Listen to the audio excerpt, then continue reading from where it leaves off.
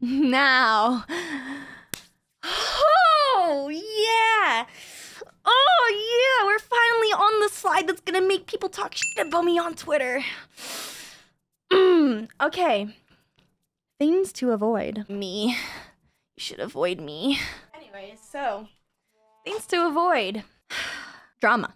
If something, like, if you have an issue with somebody else in the community or someone did you dirty, someone did you wrong, if it can be handled privately, then do that instead of airing out your dirty laundry to a massive amounts of strangers.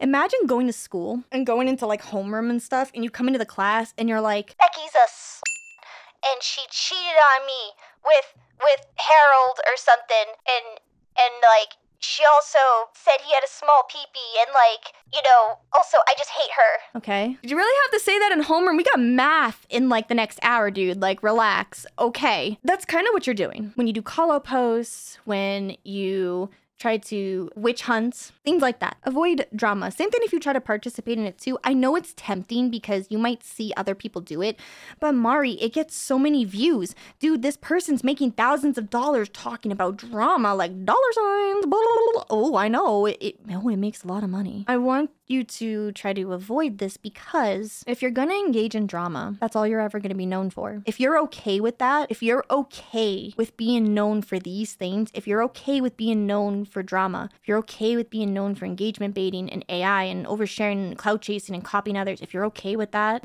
because you lack self-respect, you have no dignity, you just don't care anything for views, right? Then good luck to you.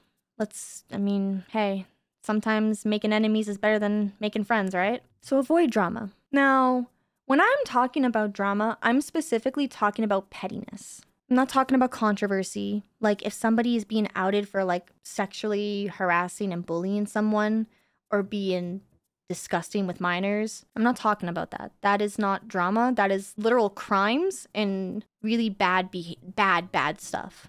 I'm talking about pettiness. I'm talking about you were friends with somebody and suddenly you're not friends, and so therefore you want to screw their entire life because you're upset. Talking about very minor things that don't really matter at the end of the day. That's drama. Things like starting shit just to start shit. So if it can be handled privately, then do that instead of airing out dirty laundry.